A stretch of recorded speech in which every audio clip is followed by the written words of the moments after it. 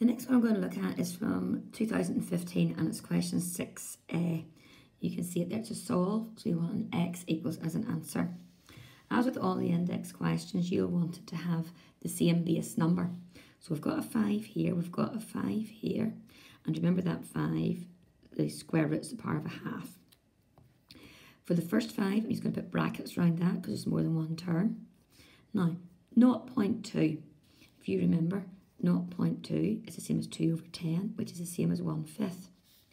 That's the same as 1 over 5 to the power of 1, and you can bring that up to the top line by putting it as a minus power.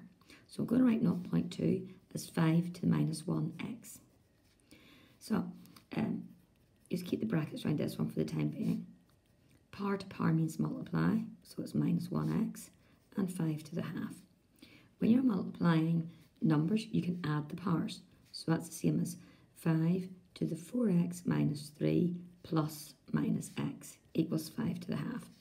Now you've got a base of 5 on each side. You can just ignore that and concentrate on the powers.